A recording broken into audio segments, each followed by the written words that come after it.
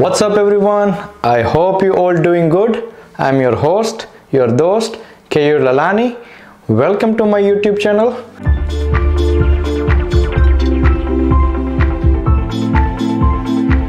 આજે આપણે એવા સ્ટોકની વાત કરીશું કે જે નેક્સ્ટ 5 થી 10 વર્ષમાં આપને 10 ગણું રિટર્ન આપશે. બરાબર છે? વિચારજો, ઇટ્સ અ મલ્ટીબેગર સ્ટોક અને આજે આપણે એનું બિઝનેસ મોડેલ આખું સમજશું, જેનાથી આપને ખબર પડશે કે એ સ્ટોકનો કેમ આવડો મોટો પોટેન્શિયલ છે. તો આપણે વિડીયો ચાલુ કરતા પહેલાં આપણે ઓલવેઝ રિક્વેસ્ટ હોય છે કે પ્લીઝ જો તમે મારી ચેનલને સબસ્ક્રાઈબ ન કરી હોય તો ફટાફટ સબસ્ક્રાઈબ કરો અને લાઇક બટન પ્રેસ કરી દો. તો ચાલો જોઈએ એ સ્ટોક વિશે. હવે એ સ્ટોકમાં જાણતા પહેલાં જે અમુક જે ટર્મિનોલોજી છે આપણી કે જે સમજવાનું છે ને થોડુંક એના વિશે હું તમને બતાવીશ, રાઈટ? અને આ જે સ્ટોક છે ને એ રિન્યુએબલ પીક છે પાછી, પણ આ ડાયરેક્ટ રિન્યુએબલ પીક નથી. બરાબર છે? હવે રિન્યુએબલ એટલે તમને ખબર મગજમાં હશે કે સોલારનો સ્ટોક કે વિન્ડનો કે એવો બધો, પણ ના, આ સ્ટોક એ નથી. હવે લાસ્ટ વિડીયોમાં જ્યારે આપણે ટાટા પાવર વિશે એનું બિઝનેસ મોડેલ જાણ્યું હતું ત્યારે જો તમને ખબર હોય તો મેં કીધું હતું રેકની વાત કરી હતી. જેને ખબર ન હોય તેને ફટાફટ આપણે સમજી લઈએ. રેક એટલે શું છે? Renewable energy certificate or credit. બરાબર?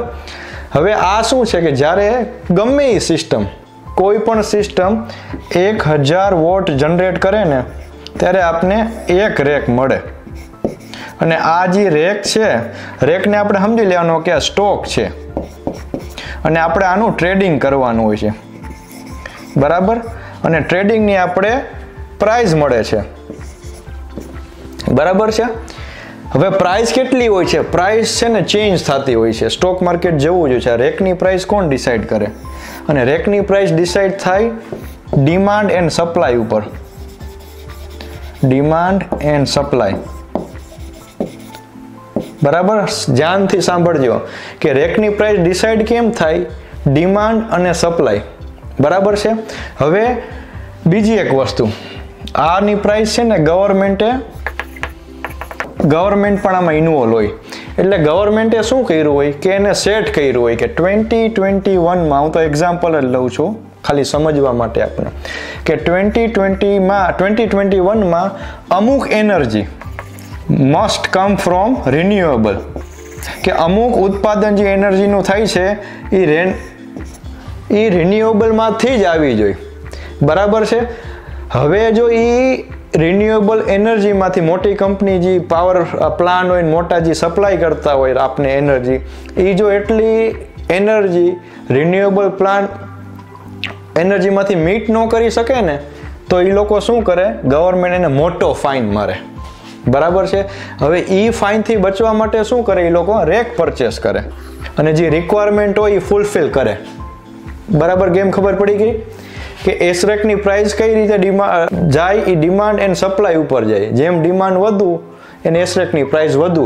હવે ડિમાન્ડ સેટ કોણ કરે? ડિમાન્ડ સેટ કરે ગવર્મેન્ટ. ગવર્મેન્ટે એવો રૂલ્સ કર્યો છે કે 2021માં આટલી એનર્જી રિન્યુએબલમાંથી આવી જોઈએ. જો એ ન આવે તો જે પણ ઉત્પાદક છે યુટિલિટી લાઈક ઇલેક્ટ્રિસિટીના એને ફાઇન મારે. પણ હવે એના પાસે એક ઓપ્શન આપ્યો કે જો તમારી ફાઇનથી બચવું હોય તો જેના પાસે સોલાર છે, કે દાખલા કે તમારા પાસે હોય કે મારા ઘરમાં હોય કે ગમે એના ઘરમાં હોય, એના પાસે જશે અને એમ કહે કે ભાઈ મારી ડિમાન્ડ મીટ નથી થતી, મારે તારા એસરેક આપ મને.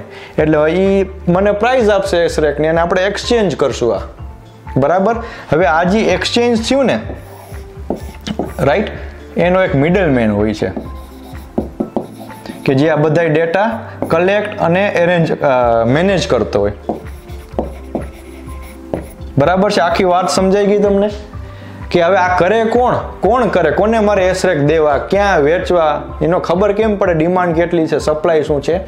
તો એ બધાયનું મિડલમેન હોય.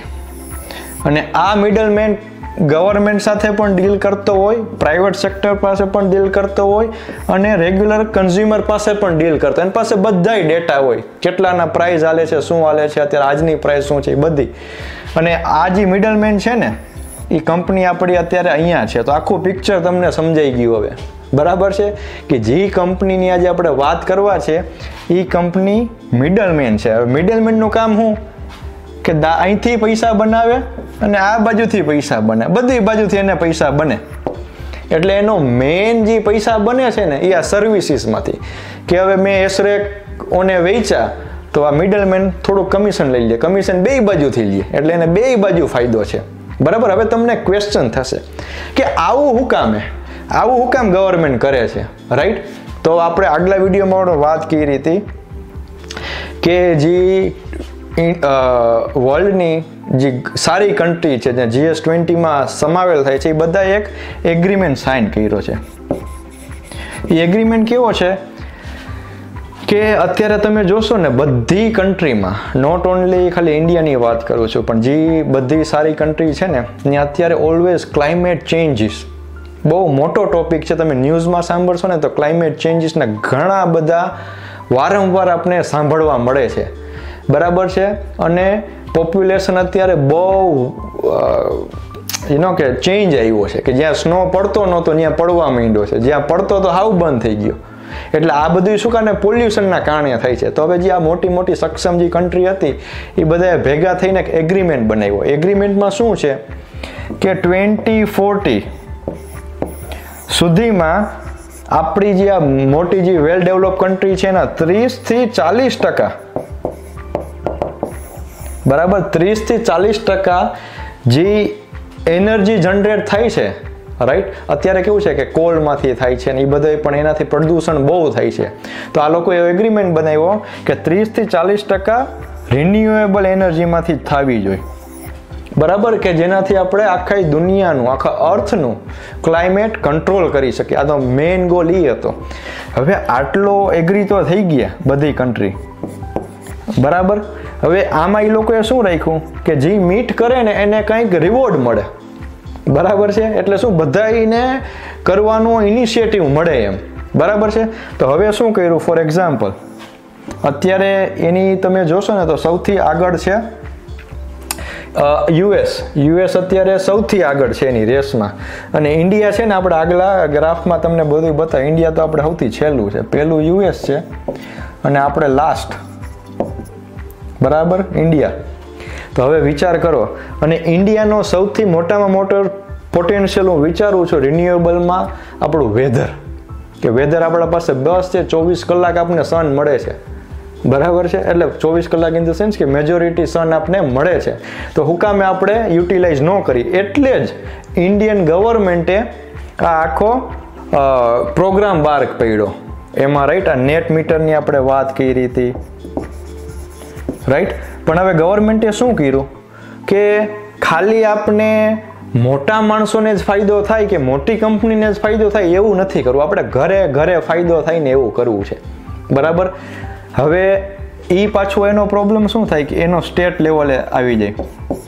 હું કામ કે જ્યારે ગવર્મેન્ટ, રાઈટ, નેશનલ લેવલે કરતું હોય એક અલગ વસ્તુ છે, બરાબર.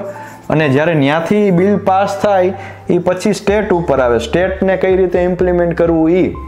એટલે જે આપણે નેટ મીટરની વાત કરી, નેટ મીટર બહુ સારો કોન્સેપ્ટ છે. તમે ન સમજો હોય તો આગલા વિડીયોમાં જાજો કે જેના ઘરે સામાન્ય માણસ, જે પણ માણસ સોલાર ઇન્સ્ટોલ કરશે, જેટલું પ્રોડક્શન થશે એ તો એનું જ, પ્રોડક્શન ઉપરાંત સમજો પ્રોડક્શન થશે એ તો તમારું જ, તમે યુટિલિટી જે જનરેટ થાય એ તમારી, એના ઉપર 1000 વોટ તમારી સિસ્ટમ જનરેટ કરશે એટલે તમને એક એસરેક મળશે. અને ઈ એસરેક કંઈક પ્રાઇસ છે અત્યારે, આઈ થિંક 250 રૂપિયા કે 200 રૂપિયા જેવી છે, મને એક્ઝેક્ટ ખબર નથી. ઈ ઉપરાંત તમે ઈ જ્યારે વેચશો ત્યારે તમને એના રૂપિયા પણ મળશે. બરાબર. બહુ સરસ કોન્સેપ્ટ છે, સમજજો. હવે આપણે સામાન્યમાં આપણેથી કોને વેચવું, રાઈટ? તો હવે આપણે જોવાનું કે આ તો કેવડો મોટો ઇનિશિયેશન છે આ, રાઈટ? હજી ઘણા માણસોને તો આ બધી જે આપણે લેક્ચર હમણાં આપ્યું ખબર જ નથી એની. તમે 10 જણાને પૂછશો ને આ શું છે તો એને તો ઉપરથી જ આવે બધી, રેક શું છે, આ શું છે, પીજીએમ શું છે, નેટ મીટર શું છે, એસરેક કઈ રીતે જનરેટ છે, કાંઈ ખબર નથી. તો આપણે અત્યારે તક છે કે આપને વહેલી ખબર પડી તો આપણે વહેલા ઇન્વેસ્ટ કરી નાખી. બરાબર. તો આ કોન્સેપ્ટ આખો ક્લિયર થઈ ગયો. આપણે જે કંપનીની આજ વાત કરવાના છે એ મિડલમેન છે. મિડલમેન કેવું છે કે એ બધી બાજુથી પૈસા બનાવે. મિડલમેન ઓલવેઝ પૈસા બનાવવાનો છે આમાં, બરાબર. તો એ કંપનીની આજે આપણે વાત કરીશું. તો ચાલો જોઈએ એ કંપની છે કઈ. સો એ કંપનીનું નામ છે IEX, બરાબર. ઘણા મિત્રોએ કદાચ સાંભળ્યું પણ નહોતું અને આની ફૂલ્લી ક્રેડિટ હું મારા એક વ્યુઅરને આપું છું કે મને પણ ખબર નહોતી અને એમને મને એક દિવસ વોટ્સઅપમાં ટેક્સ્ટ મેસેજ કર્યો કે કેયુરભાઈ તમે આના વિશે થોડુંક રિસર્ચ કરજો. અને મેં છેલ્લા 4 થી 5 દિવસ રિસર્ચ કર્યું અને જોયું કે આ બહુ સારી ઓપોર્ચ્યુનિટી છે કે આપણે આ કંપનીમાં ઇન્વેસ્ટ કરાય, બરાબર છે. હવે IEX નો મતલબ શું છે? Indian energy exchange. હવે તમને આ ખાલી નામ સાંભળીને જ આપણે જે આગળ ભાષણ કર્યું એમાંથી તમને ખબર પડી છે કે આ કંપની શું છે. ઇન્ડિયન એનર્જી એક્સચેન્જ બેઝિકલી એક્સચેન્જની લેવડ દેવડ કરે છે, સિમ્પલ ટર્મ, બરાબર. હવે આપણે થોડુંક એમાં ડિટેલમાં જોઈએ આપણે. હવે ઇલેક્ટ્રિસિટી છે ને, આ જે ઇલેક્ટ્રિસિટી આપણે આવતી હોય ને જ્યાંથી એની આખી ચેન હોય, બરાબર. એગ્રી કે એક જગ્યાએ ઉત્પન્ન થતી હોય એમાંથી એસીમાંથી ડીસીમાં કન્વર્ટ થતી હોય, ત્યાંથી પછી પાવર સ્ટેશનમાં જતી હોય, ત્યાંથી ગ્રીડમાં જાય ને ગ્રીડમાંથી આપણા ઘરે આવે, બરાબર. આખી પ્રોસેસ હોય એની, બરાબર. તો હવે તમે જોશો આ જે આપણી કંપની છે, આ જે કંપની લીધી છે આપણે, બરાબર. હવે એ લોકો શું કરે છે? ડીકાર્બોનાઇઝેશન કે કાર્બન ડાયોક્સાઇડ, કાર્બનનું પ્રમાણ વધી રહ્યું છે એના અર્થ ઉપર, એટલે એને ઇનિશિયેટિવ લીધી. આપણે વાત કરી હતી કે ઇનિશિયેટિવ લેવી પડે એમ જ છે, રાઈટ. તો હવે ઇનિશિયેટિવ શું લીધું? વિન્ડ અને સોલાર. એટલે તમે જોજો આપણે ક્યાં વાત આવે છે. હવે વિન્ડ અને સોલારનું જેવું નામ આવે એટલે આપણે સીધું ક્લિક થાય કે એસરેકમાંથી આ કંપની પૈસા બનાવશે, બરાબર છે. સમજો જો હું લખ્યું છે આનું પ્રેઝન્ટેશન મેં ઇન્વેસ્ટર રિલેશનશિપમાંથી ઓપન કરેલું છે, right. Deployment of law carbon technology. Deployment એટલે કે હવે એનું ફોકસ ડિપ્લોય કરવાનું, ઇમ્પ્લિમેન્ટ કરવાનું વિન્ડ અને સોલાર તરફ છે. આપણી છે, આપને ખબર છે કે આમાં મલાઈ જ છે બધી, વિન્ડ સોલારમાં જે પણ કંપની જાય છે. ઓલરાઈટ. હવે બીજી વસ્તુ હું લખ્યું છે ડિસેન્ટ્રલાઇઝ. હવે ડિસેન્ટ્રલાઇઝ નો મતલબ હું એ પહેલા સમજી લઈ. સેન્ટ્રલાઇઝ પહેલા જોઈ. સેન્ટ્રલાઇઝ એટલે કે હું તમને એક એક્ઝામ્પલ આપું કે એ રેગ્યુલર સેન્ટ્રલાઇઝ એટલે કે એક જ કંપની બધું નિયંત્રણ કરતી હોય, બરાબર. ફોર એક્ઝામ્પલ આપણે બિટકોઇનમાં કે ક્રિપ્ટોકરન્સીમાં તમે આ ટર્મ બહુ વાપરી છે, ડિસેન્ટ્રલાઇઝ કરન્સી કહે એને, રાઈટ. એનો મતલબ કે કોઈ એનો ઓનર નહીં, એ બધે હોય, કોઈ એક જણો પૈસો ન બનાવતો. ફોર એક્ઝામ્પલ ગૂગલ છે કે રિલાયન્સ છે તો એ સેન્ટ્રલાઇઝ કંપની કહેવાય. હું કામ કે એનો માલિક કોણ? તો કે ધીરુભાઈ અંબાણી, અંબાણી કુટુંબ. એ સેન્ટ્રલાઇઝ છે, જેટલા પણ પૈસા કમાશે તેનો ફાયદો એ એક ફેમિલીને જ થશે. જ્યારે ડિસેન્ટ્રલાઇઝનો બધાને ફાયદો થાય, કોઈ એનો ઓનર નહીં. એટલે હવે એને શું કર્યું? આમાં થોડીક ટર્મ બદલી જાય. ડિસેન્ટ્રલાઇઝ એટલે કે આમાં સ્મોલ જનરેટર જે છે, બરાબર સમજો. સ્મોલ જનરેટર એટલે કે આપણા જેવા, કે દાખલા તરીકે આપણા ઘરે આપણે સોલાર નાખી તો એને ફાયદો થાય. એને કઈ રીતે ફાયદો થાય? કે જે એસરેક જનરેટ કરે છે એના એ પૈસા બનાવે, બરાબર છે. અને બીજી વસ્તુ શું થાય કે નેટ મીટરની આપણે વાત કરી, રાઈટ. જે નેટ મીટરની વાત કરી હતી ને એ અત્યારના તમારે જે મીટર હોય ને, યુટિલિટીના જે આપણે મીટર હોય, રાઈટ, એ એક જ ડિરેક્શનમાં હાલતા હોય, એક જ બાજુ ફરતા હોય. જ્યારે નેટ મીટર છે, બરાબર, એ બે બાજુ ફરે. દાખલા કે દિવસમાં તમે વધુ એનર્જી જનરેટ કરો છો, જેનો યુઝ કરો છો એના કરતાં, તો એ સેન્સમાં શું થશે? મીટર ઊંધું હાલશે. એ જે એક્સિસ એનર્જી છે ને એ તમારી ગ્રીડમાં, આ જે આપણી ગ્રીડ હોય થાંભલા યુટિલિટીના, એમાં નાખશે, બરાબર છે. અને એ ત્યાંથી જશે ને બીજા જેને જરૂરિયાત હોય એનામાં જશે. અને at the end of year એનું પ્લસ ઓર માઇનસ થશે. દાખલા કે તમારી પ્લસ 1000 વોટ હોય તો દાખલા તરીકે તમે 1 વોટના 5 રૂપિયા ભરતા હોય તો વર્ષના એન્ડના જે યુટિલિટી કંપની છે એ તમને 5000નો ચેક મોકલે. આ રીતે આખું નેટ મીટર વર્ક કરતું હોય છે. બરાબર. એનો હવે ફાયદો શું થયો? એન્ડ યુઝરને એસરે કઈ મળશે અને જે એક્સિસ એનર્જી જે તમે જનરેટ કરો છો, બરાબર છે, એનાય તમને પૈસા દેવા પડશે. એનો મતલબ થયો ડિસેન્ટ્રલાઇઝ. બરાબર.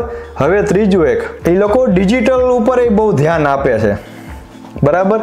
કે હવે એમાં શું છે કે જ્યારે મોટા મોટા પ્લાન હોય તો એને મોનિટર કરવા પડે, રાઈટ, કે આ પ્લાન્ટમાં પ્રોડક્શન કેટલું થયું, કેટલું ક્લાયન્ટે વાપર્યું, કેટલું બાકી રહ્યું, તો એ બધાની પણ એ લોકો એપ બનાવે છે. જો ઓપ્ટિમાઇઝ પ્લાન્ટ એન્ડ ગ્રીડ. હવે ગ્રીડમાં એ બતાવે કે ગ્રીડમાં ટ્રાફિક કેટલો, આ તો હાઈ લેવલનું છે, રાઈટ. આપણે ટ્રાફિકની ખબર ન હોય, દાખલા કે આ ગ્રીડ હોય, 2 થાંભલા જોઈન્ટ થયા હોય, તો એમાં કેટલી જાય છે, સપ્લાય કેટલી છે, ડિમાન્ડ કેટલી છે, આ ગ્રીડનું કેટલું છે, એ બધું ઘણું બધું બહુ ડિટેલમાં હોય છે. આ તો હું તમને ખાલી ઉપર છલ્લું કહું છું કે એ બધાની પણ મોનિટાઇઝની એપ બનાવે છે. હવે વિચાર કરો, અત્યારે એવું બધું કંઈ હતું જ નહીં. આ કેટલીક વાર એક્ઝામ્પલ હું લઉં છું, સુરતમાં અમુક એરિયામાં ડિમાન્ડ બહુ ઝાઝી હોય, જ્યારે બીજા એરિયામાં યુટિલિટીની ડિમાન્ડ બહુ ઓછી હોય.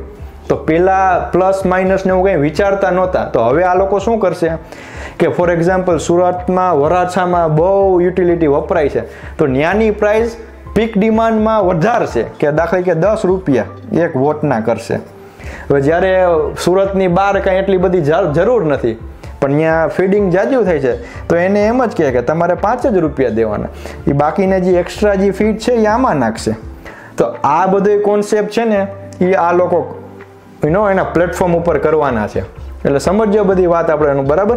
હવે વાત કરીએ આપણે એનો જે પોર્ટફોલિયો છે, બરાબર છે, જેનું ટાઇટલ જ હું લખ્યું, એનર્જી શિફ્ટ. હવે આ સાંભળીને જ આપણને ખબર પડી જાય છે કે આ કંપની કરન્ટલી જો એનો સોલારનો કેટલું છે, 9% જ સોલાર કરે છે, 9% જ છે કરંટ, તો 9% જ સોલાર કરે છે અત્યારે 2020માં. બરાબર છે. 2022 સુધીમાં સીધા ડબલ થઈ ગયા, 20% સોલાર કરવાની છે. અને 2020માં વિન્ડ હતું 10% અને વિન્ડ આમાં 12%, એટલે બે કમ્બાઈન કરો તમે. અને હવે જુઓ 2030 સુધીમાં એને 36% સોલાર, 35% થર્મલ અને 17% વિન્ડ. બરાબર. અને ઓલો જે હતો જો ન્યુક્લિયર નહીં તો બધે નીકળી ગયો, ઓલમોસ્ટ થર્મલ કર્યું, હાફ કટ કરી નાખ્યો, મોર દેન હાફ. વિન્ડ અને સોલાર જ મેક્સિમમ કર્યું. બરાબર છે. તો બહુ સારી વસ્તુ કહેવાય. હું કામ કે લોકો આખી એને ખબર છે હવે કે ભાઈ આ બધું ફ્યુચર કી બાજુ જઈ રહ્યું છે, તો એ લોકો પોતાનું આખું બિઝનેસ મોડેલ શિફ્ટ કરે છે. હવે આપણે વાત કરી હતી કે ઇલેક્ટ્રિસિટી વેલ્યુ ચેન્જ શું હતું એ થોડુંક હું તમને ડીપમાં સમજાવું. હવે જો આપણે જ્યારે વાત કરી હતી કે આ વિન્ડ હોય, સોલાર હોય, ગમે એ વસ્તુ હોય, રાઈટ, એ જનરેટ થાય. બરાબર. આ જો જનરેશન થાય, અહીંયા લખ્યું જનરેશન. બરાબર. જનરેટ થાય. હવે એ એનર્જીને આપણે એસી કે ડીસી ટુ એસી કન્વર્ટ કરવી પડે. બરાબર. એ ઇન્વર્ટર દ્વારા કન્વર્ટ થાય, એટલે એ ત્યાંથી ટ્રાન્સમિશન, ત્યાં ટ્રાવેલ કરે, અહીંયા જઈને ચેન્જ થાય. હવે ત્યાંથી શું જાય, ત્યાંથી લોકો મોકલે ડિસ્ટ્રીબ્યુશન કરવા. ડિસ્ટ્રીબ્યુશન એટલે જ્યાં જોતી હોય ત્યાં બધે જાય, રાઈટ, ગ્રીડ દ્વારા. અને આ છે ને ગ્રીડ છે, અને ગ્રીડમાંથી કન્ઝમ્પશન જે યુઝ કરતા હોય એના પાસે મોકલે છે, રાઈટ. તો હવે આનું છે ને ધેટ્સ આ લોકોનું બિઝનેસ મોડેલ છે. બધા એ લોકો બધી આ એવરી પ્રોસેસમાં એ લોકો ઇન્વોલ્વ છે. હવે આપણે જે વાત કરી હતી કે આ જો તમે શેર ઓફ પાવર એક્સચેન્જ જે વાત કરીને, જે પાવર એક્સચેન્જ થશે એપમાંથી ખબર પડશે, એ બધે આપણો શેર જો ઇન્ડિયામાં 5%, આમાં આપણે બિલીવ જ નથી કરતા. બરાબર છે.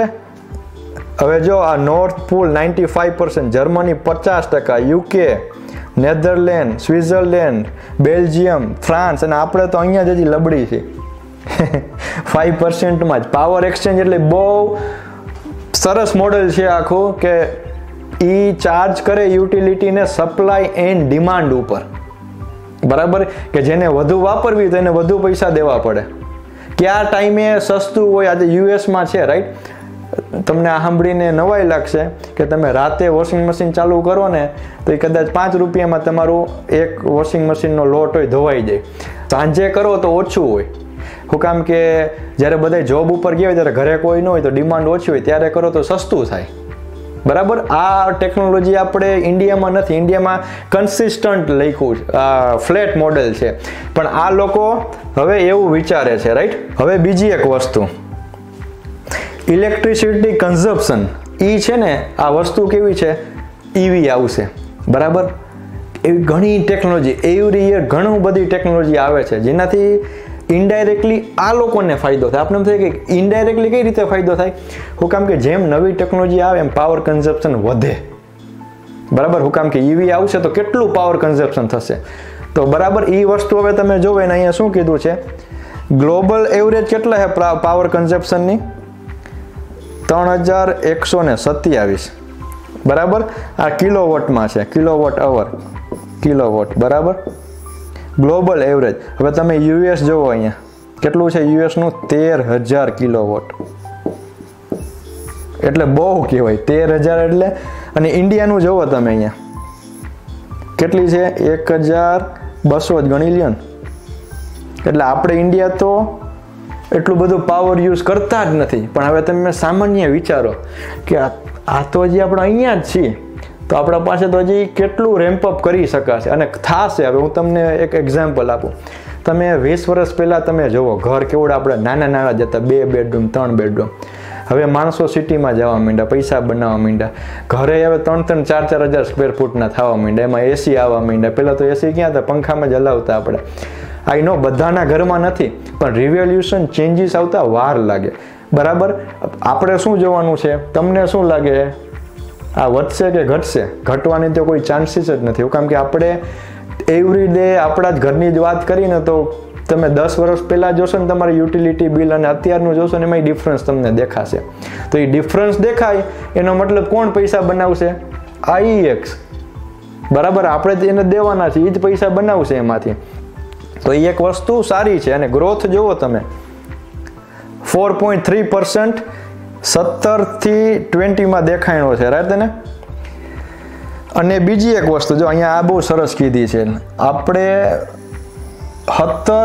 20 માંથી 17 જે ફાસ્ટેસ્ટ ગ્રોવિંગ સિટી છે ને એમાં જ એટલી ડિમાન્ડ ક્રિએટ થયું. કેમ કે હવે બધા છે ને સિટી તરફ જ જવા માંડ્યા. અને બીજો એક કે આપણે મલ્ટીનેશનલ કંપની કેટલી ઇન્ડિયામાં આવી રહી છે. એ જ્યારે એવડા મોટા પ્લાન્ટ બનાવતા હોય, મેન્યુફેક્ચરિંગ, એ બધાના હિસાબે પણ ગ્રોથ સારો એવો યુસેજમાં દેખાવાનો છે. બરાબર. ફ્યુચરમાં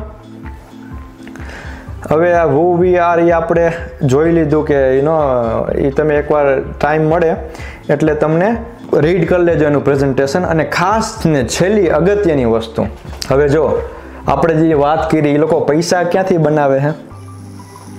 auction. Auction કેનું? Renewable energy certificate, જે આપણને ખબર છે હવે કઈ રીતે કોકરી. બરાબર. એમાંથી બનાવે છે. અને આપણે બીજું ઓલું PPA નું જોયું હતું, રાઈટ. આ બધા જો renewable energy certificate, energy saving certificate, green term ahead market, intraday trading, એટલે કે આમાં જે ડે ટુ ડે જે ટ્રેડિંગ થતું હોય એનર્જી સર્ટિફિકેટનું એનું છે. આ ટર્મ અહેડ કોન્ટ્રાક્ટ એટલે કે જે PPA જેવો હોય કે એમાં તમને 10 વર્ષનો જ કોન્ટ્રાક્ટ ફિક્સ રેટે કે એસરેક આટલા જ તમને મળશે 10 વર્ષ સુધી અમારા, એમ એ રીતનો કોન્ટ્રાક્ટ. આ રિન્યુએબલ એનર્જી એટલે એ લોકો જે પૈસા બનાવે છે ને મોસ્ટલી એના પૈસા સર્વિસીસમાં, ટ્રેડિંગમાંથી બને છે, વિચ ઇઝ ગુડ. બરાબર છે. અને હવે વાત કરીએ આપણે કે પ્રાઇસ પ્રિડિક્શન. બરાબર. કે હવે આપને શું હોય કે આ બધી વાત સાચી, હવે સીધી રીતે કયો અમને કે કેટલા રૂપિયા બનશે. હવે આજે આપણે IEX ની પ્રાઇસ કાઢી જોઈ લઈ પહેલા કે IEX ની પ્રાઇસ અત્યારે શું છે, રાઈટ. IEX શેર પ્રાઇસ કાઢી આપણે અહીંયા લખી IEX શેર પ્રાઇસ, રાઈટ. હવે જોશો, બરાબર જોશો, આપણે હે ને લાઈવ જ બધું કરવું છે એટલે આપણે હે ને વરદી પછી ખબર પડે કે આજે જો એક જ દિવસમાં આપણે ગણો ને 600 રૂપિયા અત્યારે હાલે છે IEX નો ભાવ. બરાબર. 600 રૂપિયા. બરાબર છે. અને આપણો હાલે છે સપ્ટેમ્બર 21. યાદ રાખજો, આપણે વિડીયો દ્વારા જ લખ્યું છે બધું સપ્ટેમ્બર 21માં IEX નો પ્રાઇસ હતો 600 રૂપિયા, બરાબર છે. હવે આપણે એક જ વર્ષનો કમ્પેર કરીને જો કેટલું 200 રૂપિયાની આસપાસ હતો ને 600 રૂપિયા ગયો છે. હવે હું વિચારું છું રાઈટ, આ સ્ટોક આપને easily 2x to 4x return, એટલે 2x એટલે કે 1200 રૂપિયા થયા અને આનું 2400 રૂપિયા 5 વર્ષમાં થઈ જાય. આપણું અનુમાન છે. અગેન હું અનુમાન કરું છું,